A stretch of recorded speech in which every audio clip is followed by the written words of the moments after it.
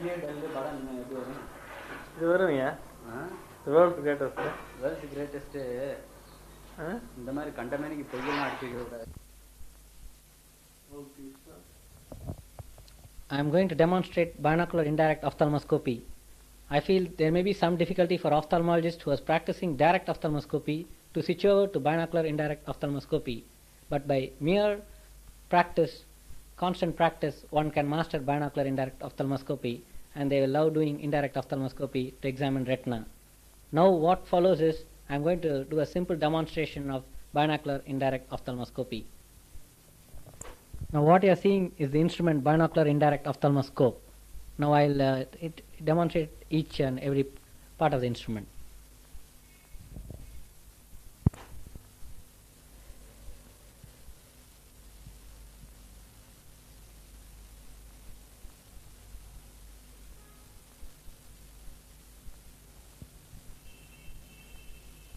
There are two types of indirect ophthalmoscope available. This one is a headband type. Now I am going to demonstrate the instrument to you. Here you see the headband's cross strap, which will hold the weight of the instrument. This can be put over the surgeon's head, and this is the encircling band which can be tightened to steady the instrument. And now there are various adjustments. This is the optical unit. To adjust the optical unit, this knob can be used to tilt the optical unit according to the surgeon's convenience. And these are the oculars, and this particular knob is to adjust the mirror so that when the ophthalmologist put the headband on his head, and to adjust the light so that the upper half of his view is illuminated with the light. And these adjustments can be done according to the IPD of the surgeon. Yeah.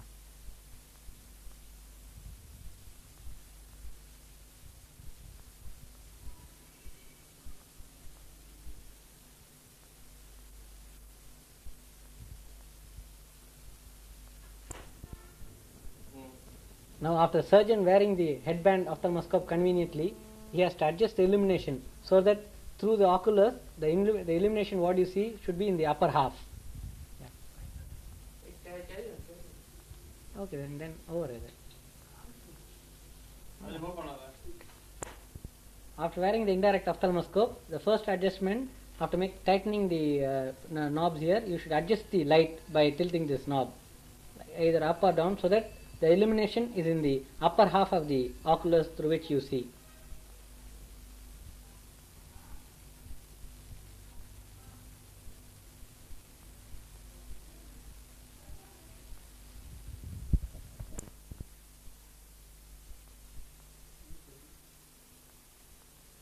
Here you see an adjustment for adjusting the intensity of illumination, the light, medium, and this is the strongest illumination. When a patient having a media hazy, you can keep the intensity at the highest level.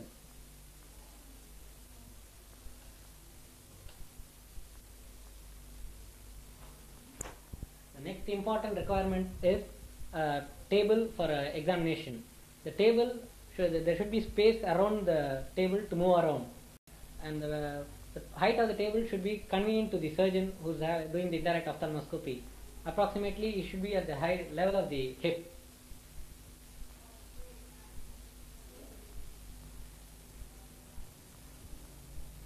The next important requirement is the room should be quite dark. There should not be any other light.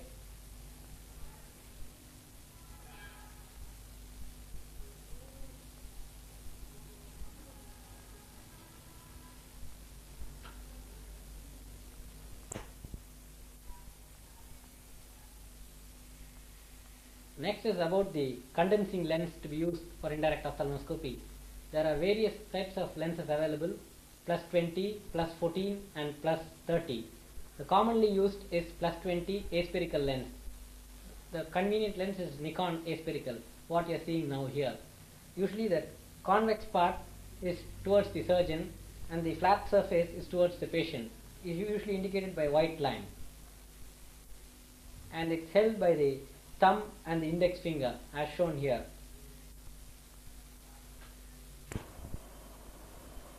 Now the patient is made to lie comfortably. There is no pillow used, and the patient is explained what we are going to do. That we are going to use a lens and a light to see the interior of the eye. The next requirement is a good pupillary dilatation should be there, and the room should be quite dark. And the head of the patient should not be either extended or flexed. It should be just lying straight. And ask the patient to see wherever you want to. If the patient is not able to see properly, you can ask the patient to see their own hand, whatever position you want to, either to look straight this way or the other way. Accordingly, the eye can be moved.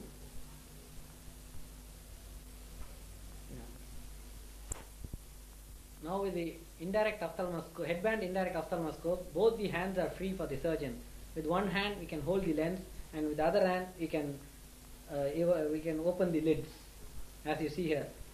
For focusing on the fundus, first the surgeon keeps the lens close to the eye, sees the cornea and the pupillary area, then slowly raises the lens to focus the retina. Once you get the retina, you adjust the lens so that you avoid the other images, other reflexes. And first, to see the patient, you can ask the patient to see their own finger to focus at a point. And if you want to look up, you can ask the patient to look up like that. And to examine the 12 o'clock meridian, the doctor should be at the exact opposite meridian in this way.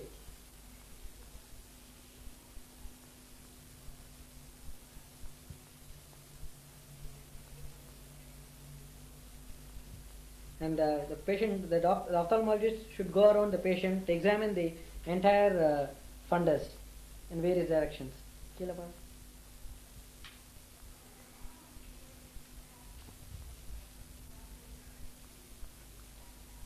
With the indirect ophthalmoscope, you can examine beyond equator and with depression ora serrata.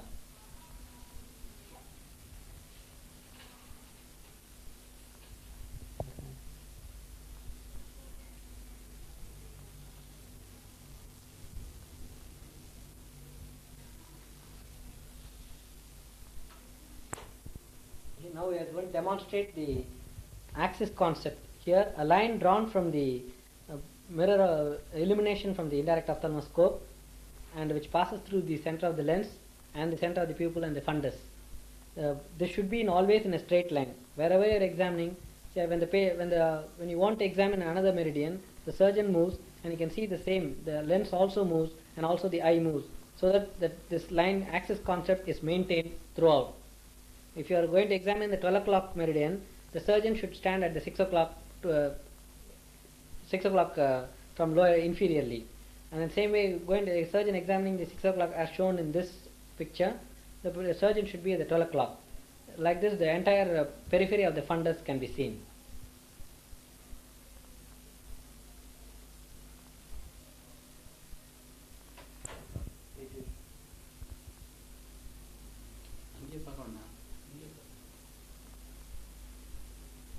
Here we are showing the correct method of focusing. Now you see the entire picture in the whole of the lens. If they begin initially, any ophthalmologist beginning an indirect ophthalmoscope can have difficulty. If they are seeing only part of the image in the lens, that means the focus is not right. The image should fill the entire lens as shown in this picture. Then only there is a correct focus, and you are following the axis concept to examine the entire periphery of the fundus. And the person who is examining should always have it in mind that you see a double inverted image, left to right inversion and upside down inversion. You may have difficulty in orienting with the part seen by the indirect ophthalmoscope.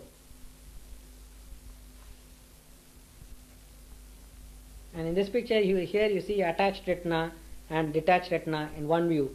And when comparing with the direct ophthalmoscope, you can, using indirect ophthalmoscope with plus 20 diopter lens, you can see an area about 37 degrees, a wide area at a time.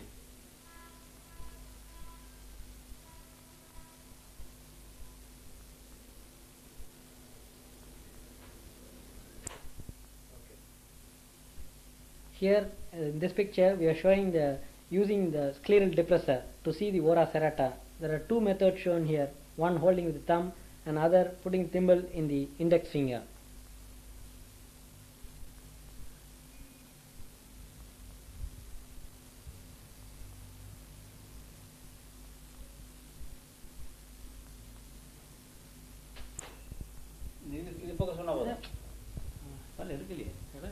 Here, now you are seeing the method of doing the scleral depression. The patient is to depress at 12 o'clock. The patient is asked to look down, and the scleral depressor introduced between the upper lid and the orbit, and then the patient is asked to look up, and gentle depression is done, and to see the ora at 12 o'clock position.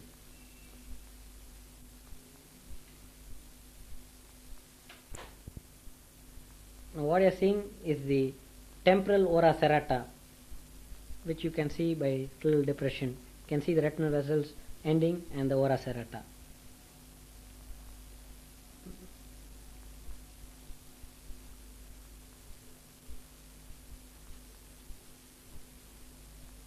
And now this is nasal ora serrata. Here you see the retinal vessels ending, and this is the nasal ora serrata.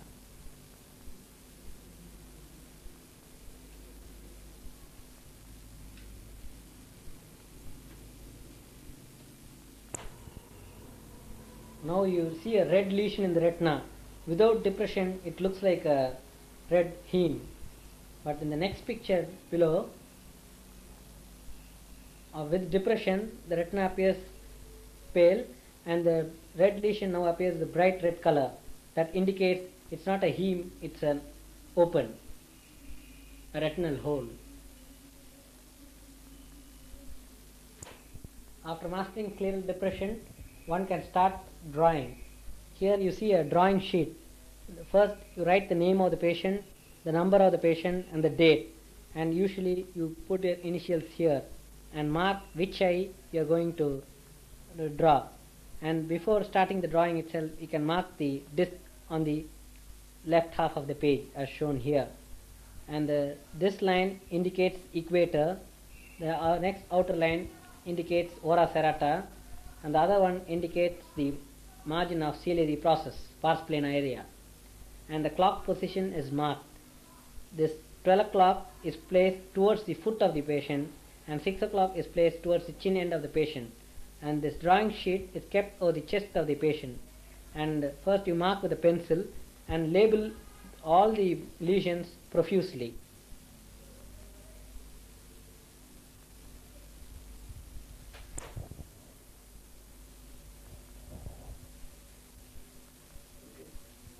After mastering scleral depression and mastering indirect ophthalmoscopy, one can start drawing.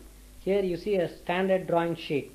First, the name of the patient is written, number of the patient, and date is mentioned. Next, you put an initial before starting the drawing and indicate the eye to be marked. Here, the left eye OS is marked, and before starting the drawing, left eye optic disc can be marked in the left half of the page.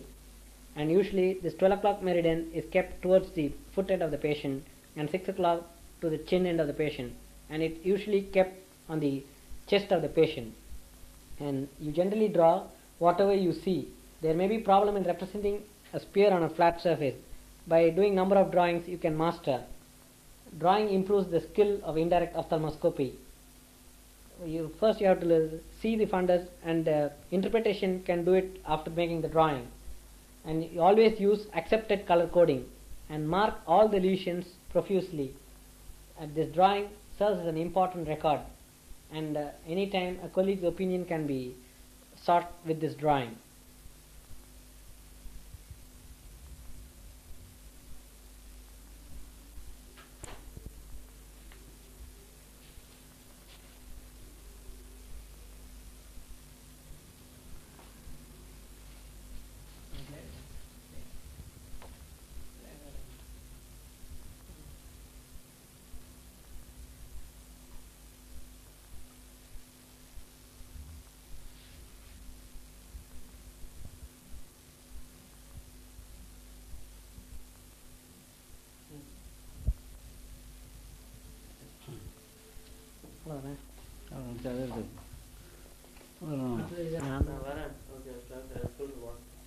No, you're not saying that.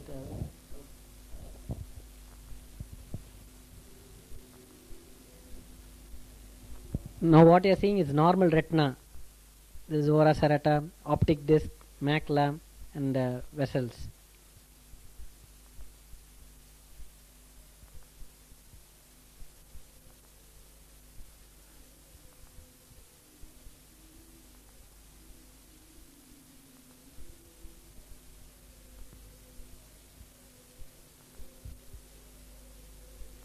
Now we are seeing lattice degeneration here. It is characterized by sharply demarcated, circumferentially oriented areas of retinal thinning, most frequently situated between the equator and the posterior border of the vitreous base. Next, here you see hyperplasia of the retinal pigment epithelium is frequently associated with lattice degeneration. Here you see radially oriented lesions which may extend posteriorly to the equator. Here, along with the lattice degeneration, you see atrophic retinal breaks. This is lattice with open.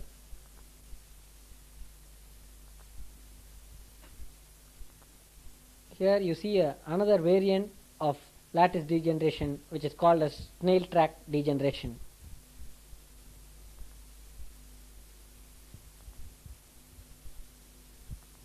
Next, here you see acquired retinoschisis. You can see the retinal vessel elevated.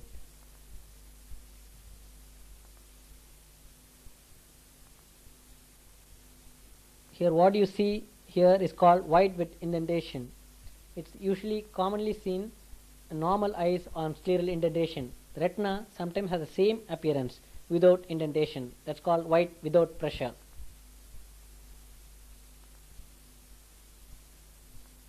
Here you see pigment clumps.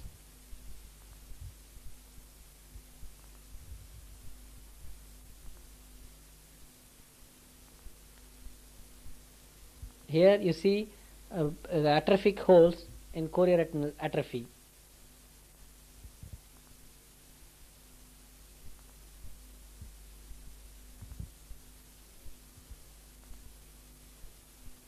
This shows paravascular vitreoretinal attachments may predispose to retinal tears in that eye, develop acute posterior vitreous detachment.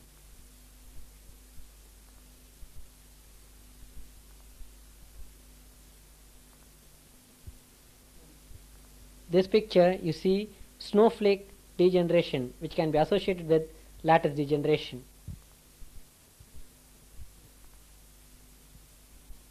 This shows paving stone degeneration or focal chorioretinal atrophy which is usually seen in normal individuals.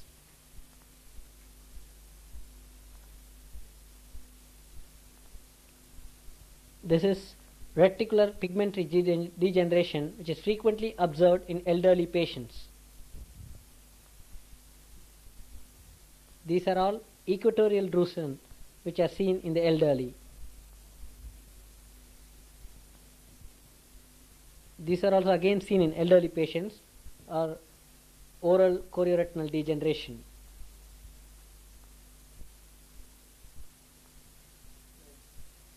This condition is seen with increasing age. It's called cystoid degeneration.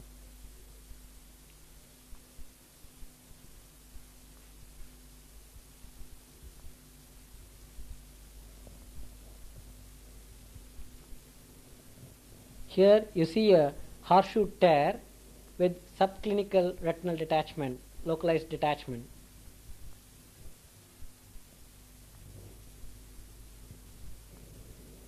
Here you see a large horseshoe tear with persistent vitreous traction.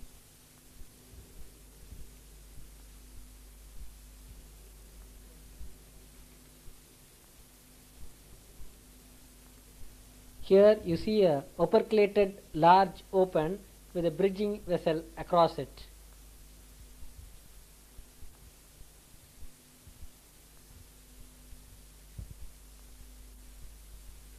Here you see a round retinal tear with a free floating operculum.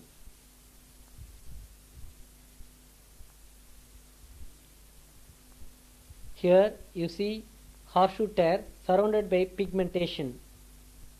Another tear surrounded pigmentation which indicates that these are quite old tears.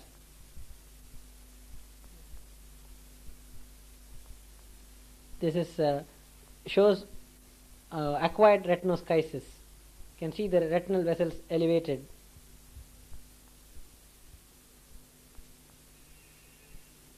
These are small asymptomatic holes.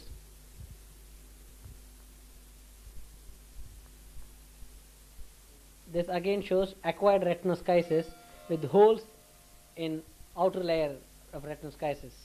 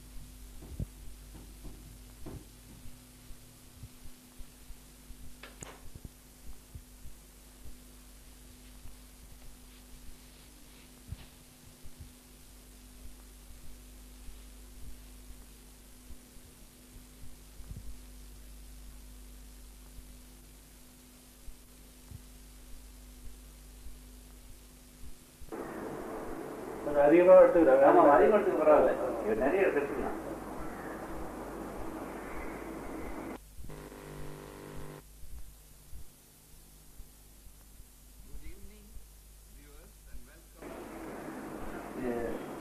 அது பக்கம் வாங்க மாட்டாங்க, பணம் போட்டோம்.